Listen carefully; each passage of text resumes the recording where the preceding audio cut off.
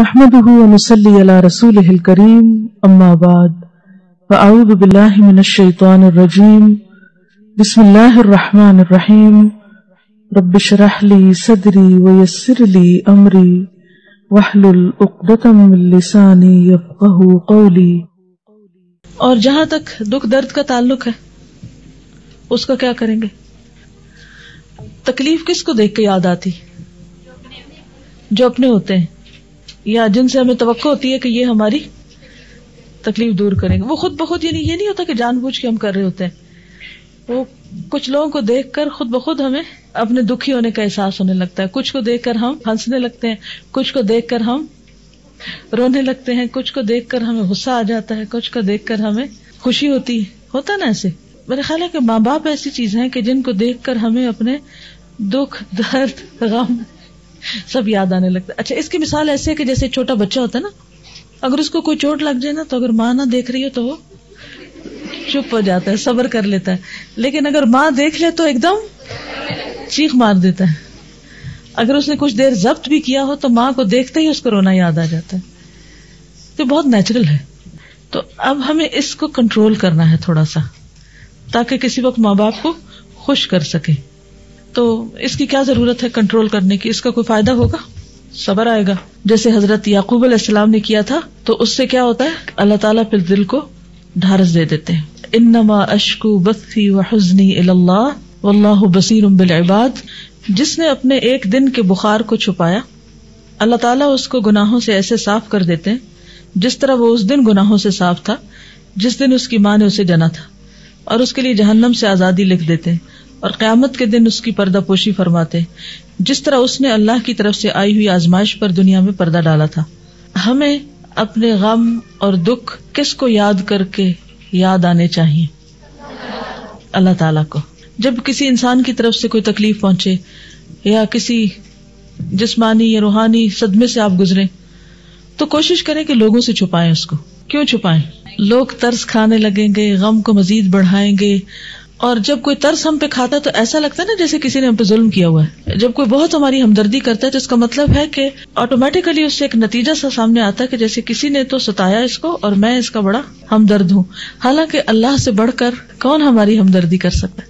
کون ہمارا خیر خواہ ہو سکتا ہے؟ کون ہم پر مہربان ہو سکتا ہے؟ وہ جو 70 ماؤں سے بڑھ کر پیار کرنے والا ہے. بعض اوقات کسی کو بتائیں تو اس کو کوئی اثر نہیں ہوتا, انہیں کوئی فرق بھی نہیں پڑتا. اچھا, اس کا نتیجہ کیا ہوتا ہے؟ پھر ہمیں اور غصہ آتا ہے.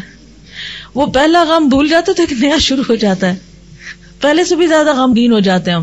یعنی انسانوں سے عموماً جب ہم شیئر کرتے رہتے ہیں تو غم کم ہونے کو نہیں آتا, لیکن جب ہم اللہ تعالیٰ سے, اس کا یہ مطلب نہیں کہ ہم کسی سے اپنے مسائل کا حل نہ پوچھیں یا, لیکن اس میں انداز شکوے کا سا نہ ہو, یہ کیفیت نہ ہو کہ ہمیں اللہ سے کوئی شکایت ہے, بلکہ ہم اللہ کی رضا پر راضی ہوں, کیونکہ اس کے ہر فیصلے میں ہمارے لیے یقیناً بھلائی ہے. وما انا بظلام للعبید, میں بندوں پہ ظلم ڈھانے والا نہیں ہوں. بعض بھلائیاں سامنے نظر آ جاتی ہیں اور بعض بھلائیاں ہمیں نہیں سمجھ آتی, ساری زندگی بھی نہیں آتی, تو اس پر بھی ہمیں راضی ہونا چاہیے کہ اللہ تو ظالم ہے ہی نہیں. جب ہم بندوں سے شیئر کرتے نا تو پھر ہمیں بندوں سے ہی شیئر کرنے کی عادت پڑ جاتی ہے, اور پھر ہماری ایک ہیبٹ بن جاتی. اچھا, جب ہم اپنی ساری بڑاس بندوں سے نکال بیٹھتے ہیں نا, بندوں کے ساتھ باتیں کر کر کے, تو پھر اس کے بعد کچھ رہ نہیں جاتا کہ ہم جا کے اللہ سے بھی کچھ شیئر کریں اور وہاں جا کے بھی روئیں. یہی وجہ ہے کہ ہماری نمازوں میں رونا نہیں, ہماری دعاؤں میں رونا نہیں, ہماری التجاؤں میں رونا نہیں, کیونکہ ہم بندوں کے سامنے ہی روتے رہتے ہیں. تو وہ رونا تو بس رونا تھا, وہ رو لیا کہیں بھی. یہی وجہ ہے کہ آپ دیکھیں گے کہ خاص طور پر وہ مشکلات اور مصیبتیں جو آپ بندوں سے بیان نہیں کر سکتے, کچھ تکلیفیں ایسی بھی ہوتی ہیں نا جو آپ کسی وجہ سے کسی بھی بندے سے بیان نہیں کر سکتے. کوئی بھی ریزن ہو سکتی ہے کہ آپ کو کسی کا ڈر ہو سکتا ہے, آپ کو کسی کی شرم ہو سکتی ہے, کسی کی طرف سے صحیح رسپانس نہ ملنے کی کوئی وجہ ہو سکتی ہے. جب آپ کو چاروں طرف کوئی نظر نہیں آتا نا سوائے اللہ کے, تو پھر جب آپ وہ غم اپنے رب سے شیئر کرتے ہیں تو کیا ہوتا ہے؟ اس میں یقیناً آنسو آتے ہیں, پھر اس میں دعائیں بھی بڑی سچی ہوتی ہیں. لیکن جو غم ہم بندوں سے کر لیتے ہیں تو پھر اللہ سے کرتے وقت بس ایسے ہی غافل دل سے پھر دعا کرتے ہیں عام طور پہ.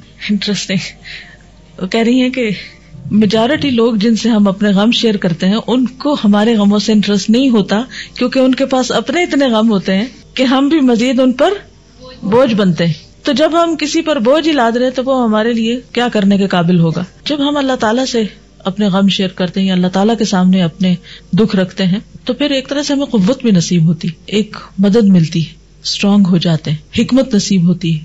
اصل میں کوئی وجہ ہوتی ہے کہ اللہ تعالیٰ بندے کو کسی خاص مشکل میں ڈالتا ہے، وجہ کے بغیر نہیں ڈالتا. مثلاً اس سے کوئی بڑا کام لینا ہوتا ہے تو اس کو ایسے صدموں سے گزارتا ہے تاکہ وہ پکا ہو جائے، اور جب وہ بہت بھاری بوجھ اس پہ پڑے تو اسے اٹھا جائے. مثلاً نبی صلی اللہ علیہ وسلم پر بچپن سے لے کر جوانی تک بہت سی مشکلات گزری، نتیجہ کیا ہوا کہ آپ انتہائی پختہ ہو گئے، اور جب آپ پر انا سنلقی علیک قولا ثقیلا جب آپ پہ ڈالا گیا تو آپ اس کو برداشت کر گئے. ایک عام شخص ایسا نہیں کر سکتا جس نے کوئی غم دیکھا ہی نہ ہو، جس پر کوئی مشکل گزری ہی نہ ہو. وہ کیا جانے کہ کوئی بڑا کام کیا ہوتا ہے، کوئی بڑی مشکل کیا ہوتی. وہ تو چھوٹی چھوٹی چیزوں کو لے کے بیٹھا ہوا ہے. اب مثلاً آپ دیکھیں کہ ایک شخص جس کا کوئی آپریشن وغیرہ ہو چکا ہو اور اس نے ایک بڑی تکلیف دیکھی ہو، اگر کبھی اس کے ہاتھ پر کوئی چھری کانٹا لگ جائے تو اس کا ری ایکشن کیا ہوتا ہے؟ نارمل. لیکن اگر جیسے بچے ہوتے ہیں، اگر کبھی انہوں نے کوئی ایسی چیز نہ دیکھی ہو اور کوئی چھوٹی سی جگہ سے بھی خون نکلنے لگے تو وہ کیا کرتے ہیں؟ دنیا سر پہ اٹھا لیتے ہیں کہ پتہ نہیں ان کے ساتھ کیا ہو گیا. تو اس لیے اللہ سبحانہ وتعالیٰ کی طرف سے جو بھی کوئی تکلیف آتی ہے وہ کسی مقصد سے آتی ہے، اور ہمیں دعا کرنی چاہیے کہ اللہ تعالیٰ یہ جس آزمائش سے تو مجھے گزار رہا ہے اس کے اندر جو حکمت ہے اور جو اس کا مقصد ہے وہ تو مجھے سجھا دے تاکہ مجھے صبر کرنا آ جائے. جیسے نبی صلی اللہ علیہ وسلم نے طائف کے موقع پر فرمایا تھا نا کہ اگر تو مجھ سے راضی ہے رب تو پھر مجھے ولا ابالی، کسی کی پرواہ نہیں، لیکن پھر بھی میں تیری عافیت کا سوال کرتا ہوں، وہ میرے لیے زیادہ بہتر ہے. عافیت تو مانگنی چاہیے لیکن اس کے ساتھ ساتھ حکمت بھی مانگنی چاہیے، اس کے اجر کی توقع رکھتے ہوئے اسے برداشت کرنا چاہیے.